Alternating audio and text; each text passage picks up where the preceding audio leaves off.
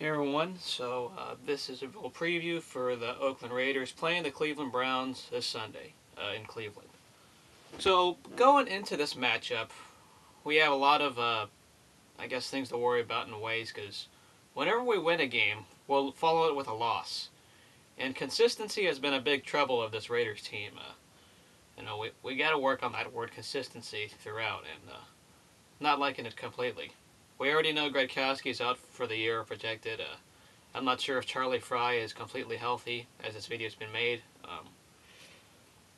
For the Browns, they've been playing good football for the past two games. As we know, they're 2-0 against the Steelers and the Chiefs in the last two games they played.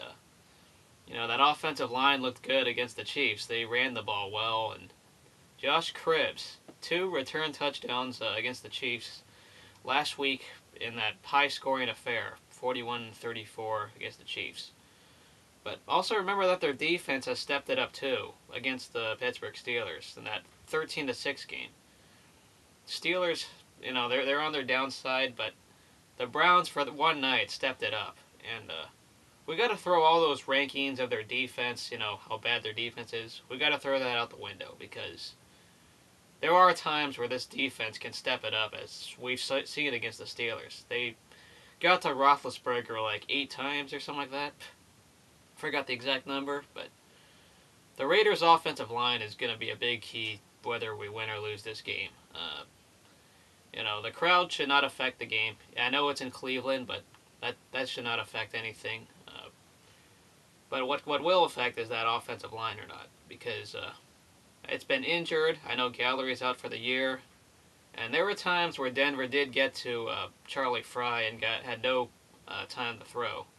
And that even goes same for Jamarcus. There were moments of little protection. So we got to watch out for that. Also watch out for Cleveland's running game. I know we like to make fun of Cleveland a lot, or the NFL does.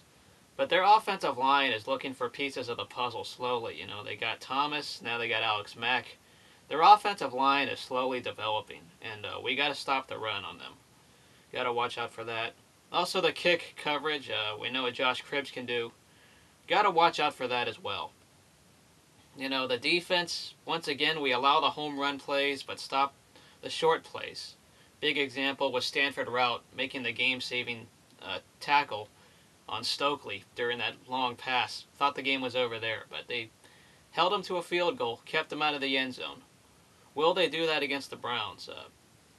Derek Anderson is projected to start. Brady Quinn is on the injured reserve, so there's been good ups and downs for Derek Anderson, mostly downs this year after being a Pro Bowler 2 years ago. But can we stop the home run play still? Cribbs can run like crazy, and Massaquoi is a decent wide receiver from his Georgia days, I remember. So consistency is a big issue. On paper we might have a letdown, but we still got to play to win the game, even though this game, both teams may not be going anywhere. Now I wanted to talk a little bit about the Oakland A's before this video ends. The A's signed Coco Crisp, and they pretty much now have a 5th outfielder. Now that we got Taylor, they got Ryan Sweeney, they got Rajah Davis, and now they got Coco Crisp. Also Eric Patterson can play outfield too, but now we got potentially 5 outfielders, and honestly this trade does not make much sense. We signed him for like $5 million. If we're in it for defense, then sure, it would make sense. We're assuming Coco is going to be a starter of this team. But otherwise, to me, this trade does not make sense unless we trade Rajah Davis or Ryan Sweeney. As I personally don't understand why we're doing this. If you're an A's fan, please leave a comment below on what you think of the signing. Of course, Raider fans can always keep talking about this Cleveland game on what you think can happen. We'll see you all later, and you'll see a UCLA bowl preview for the Eagle Bank Bowl next. See you all later.